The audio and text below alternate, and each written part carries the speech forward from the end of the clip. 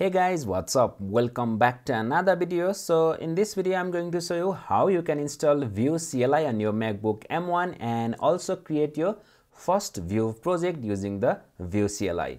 So before installing vue-cli, you need to make sure that you have properly installed Node and npm into your system. So if you haven't installed Node and npm, I have already got video for how you can install Node and npm into your Macbook M1, so you can just check out on the description.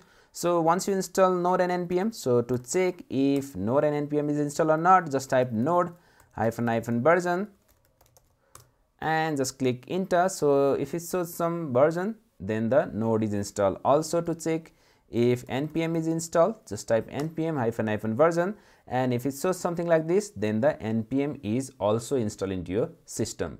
So now to install vue-cli, you just need to type npm install and just type -g @vue/cli, and you just need to also add sudo before the npm and just click enter and just enter the password of your Mac and just click enter.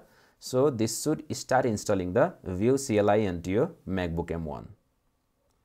So now you can check Vue version. So for that, just type vue -- version, and if it shows something like this, then the vue-cli is properly installed into our Macbook M1. So now we can create the first Vue project. So for that, we just need to type vue and just type create, and you can just type something like hello world and just click enter.